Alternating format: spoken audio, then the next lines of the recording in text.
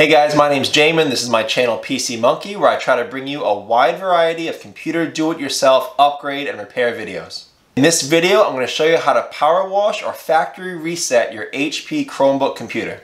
Before we begin, a couple quick things. First, please remember to like and share if this video helped you out, and if you enjoy do-it-yourself computer content like this, please subscribe. Second and last thing, a quick shout out to my sponsor, NiceHash. NiceHash is the world's largest hash power marketplace. What that means for you is you can now rent out your computer's unused and idle power online to people who mine cryptocurrency, and they pay you for that in Bitcoin. It's a great way to earn some money on the side with a computer you already have. Check out this link for more information, or I'll fill you in more at the end of the video. So now let's get into the project.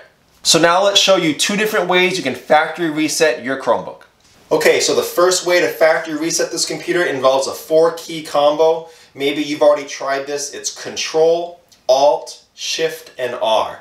One trick here though is that some computers won't let you just click on all of those at once. You've got to do them one at a time, ending with the R key. So you do Control, Alt, Shift, R.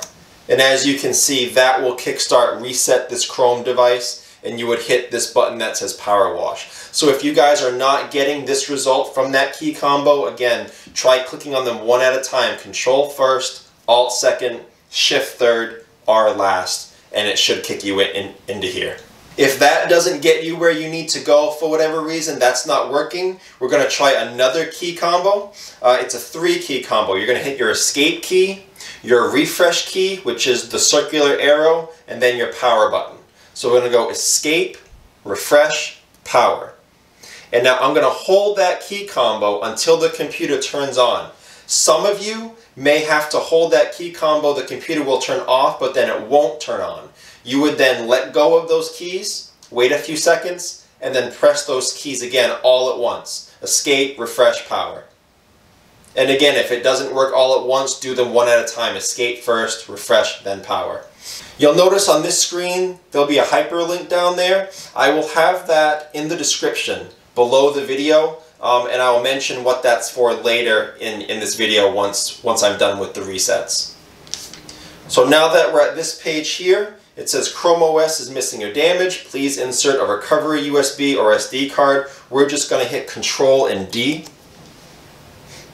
To turn OS verification off, press Enter. We're going to hit Enter. Press space to enable. We're going to hit space. And then lastly, we'll hit Enter one more time.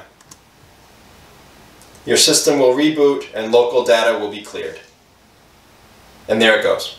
So after the computer restarted, we're back at the original screen where it's looking for a Wi-Fi network. You would then sign into the Wi-Fi network and set up your Chromebook. I hope one of those two ways helped you out. Again, that URL that I pointed out, that will be in the description below. That's if neither one of these reset options work, your operating system is too corrupt to allow for a factory reset, you would have to reinstall the operating system. And in the next video where I use that URL, I'll show you how to reinstall the operating system onto this Chromebook. And if you have any questions or comments, check out the FAQs below in the description. It could save you some time getting an answer. If you don't see it there, leave me a question. I try to get back to you guys a couple times a day at least. And before we go, as promised, a few words on my sponsor, NiceHash. As I stated in the beginning of the video, NiceHash is the world's largest hash power marketplace. And what that means for you, again, is you can now sell or rent out your computer's unused power online to crypto miners, and you get paid for that in Bitcoin. It's a great way to put your computer to work while you're not working,